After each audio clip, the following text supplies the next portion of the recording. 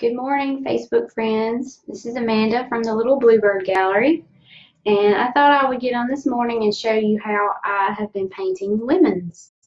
Um, these two are new paintings that I just did the past couple of days, and they seem to be kind of popular on my page, so I thought I would show you how to paint a lemon. This one, of course, is a branch. My camera's going to zoom in and out a little bit. But this one is a branch in a pretty jar. And then this one I did was a lemon wreath. And I don't know why my camera's doing that, y'all. Sorry. So you can choose what you want to do for the actual painting as far as, do you want to do a wreath? Do you want to do a branch? Do you just want to do one still life lemon? But all you need is a canvas and some yellow paint, some orange paint, and some white paint. And I start with the yellow.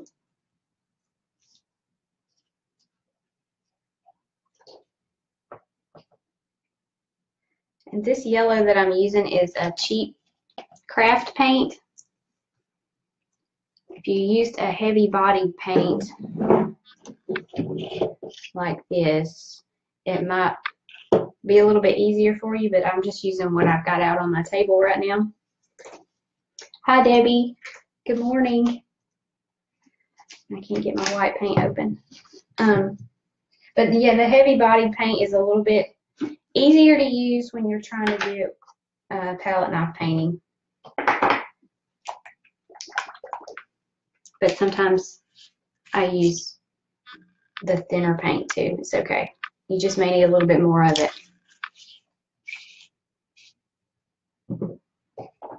Okay, I'm just going to do one lemon here in the middle. I'm not going to try to do a branch or a wreath or anything. But the first thing that I'm going to do is I'm going to make something like just a line here at the bottom so that my lemon's not just floating around in the air. I have something that it's sitting on.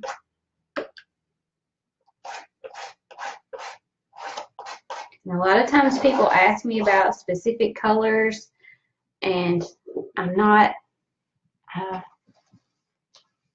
really picky about that kind of thing. If you have this burnt orange, then that's fine. If you don't, if you just need a darker orange, then take a bright orange and add a little bit of brown to it, and it'll darken it. This is called Sunny Day, but any yellow is going to be fine, a bright yellow. Okay, so a lemon is not round. It's sort of oblong. See here, it has a little point here and sometimes a little point on the other end too. So I'm using my palette knife that has the point, and that makes it a little bit easier to get a pointed edge on something. So what I'm going to do is just go around and make sort of a rainbow shape.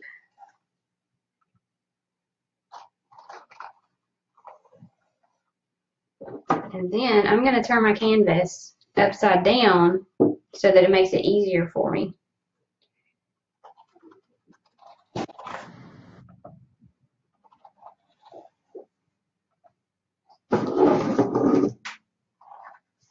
So you're basically going to make something that looks kind of like an egg.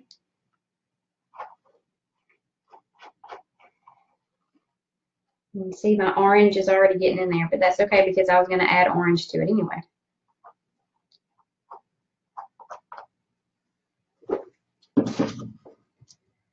Okay, so see we have a little bit of a point here and a little bit here. It looks a little bit like a football, but a little bit fatter.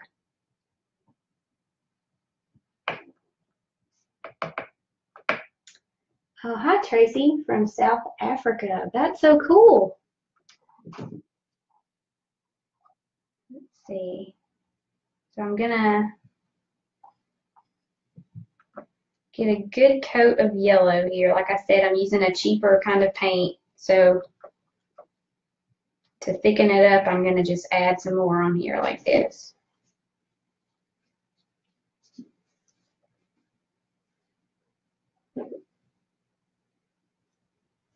Okay. So that's the basic shape that you're going to need. And then I'm going to put any white paint out on my palette.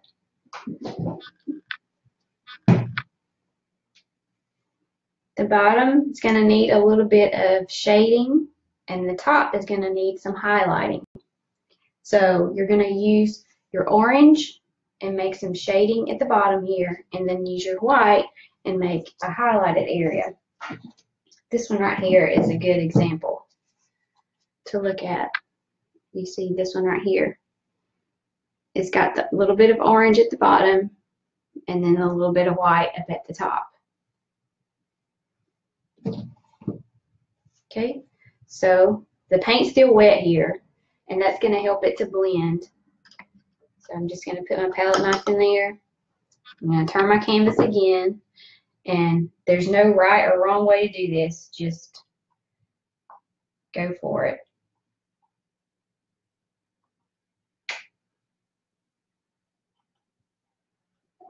Add some orange.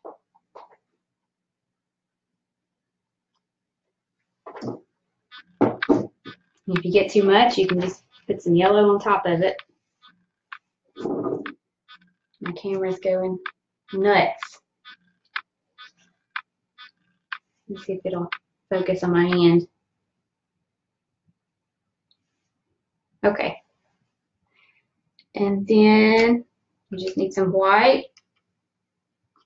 We'll put that on its top area up here to lighten that up.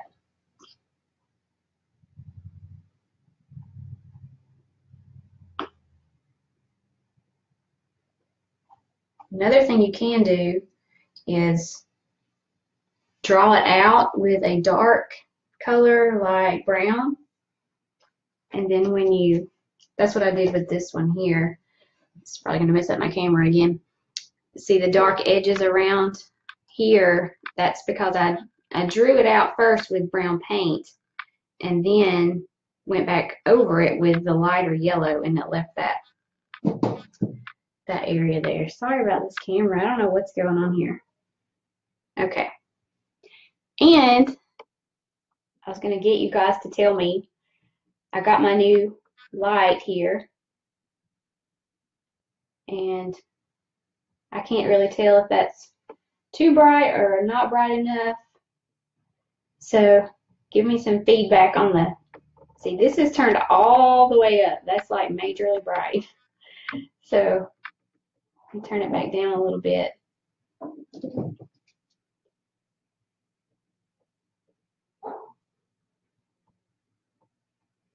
And I'm going to look at my questions here. Let's see. Brenda says, why do you use the knife instead of a brush? I just like the way that it looks when I use a knife instead of a brush. It's hard for me to be loose with my painting when I'm using a brush because I want to try to be too precise. So when I'm using a knife, it helps me to loosen up a little bit and not worry so much about trying to be so perfect with it. I don't like the way that looks.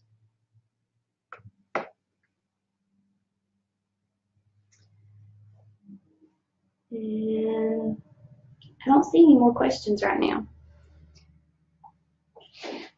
But I'll flip this over and I'm going to show you what's going to, I'll do a smaller one here. My camera will stop going crazy. I wonder if it's my light that's making it do that. Okay. Cats are going crazy too. I don't know what's up today. Okay. I'll do a smaller one down here and use the brown to outline and show you how I did that.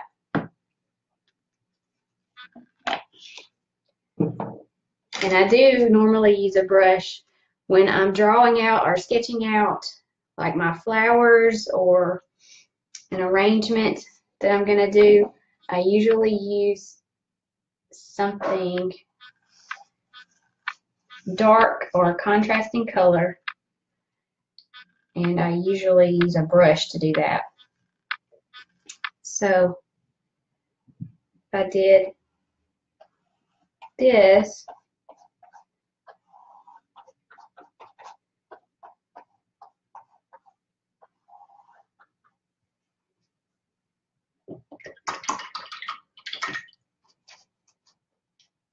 then I'm going to let that dry just a little bit.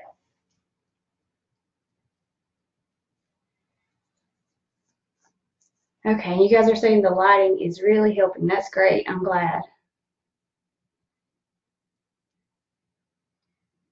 Most of the time, this is how I paint.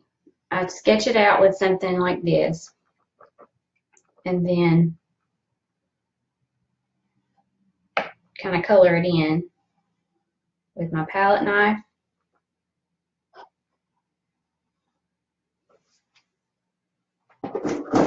I'm scared to move my canvas because it's going to make my camera go wonky. There it goes. I gotta fix that, y'all. Sorry.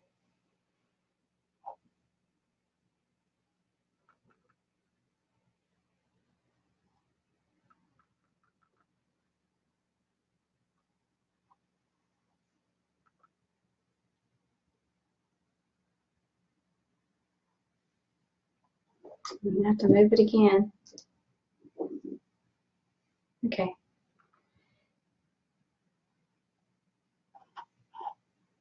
So see how it gives it a little bit of a outlined area around the edges. And then I would do the same thing with my orange on the bottom down here.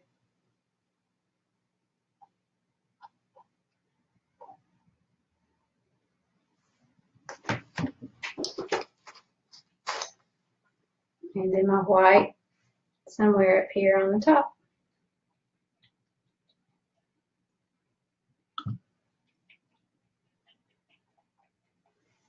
And there's your lemon.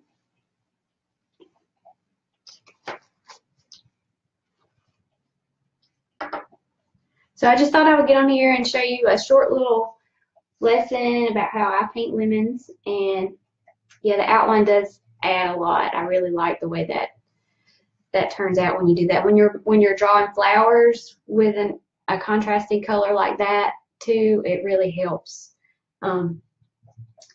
Let me show you this. I did this last night, and I outlined this one. I just had some yellow left over because I was painting so many lemons yesterday.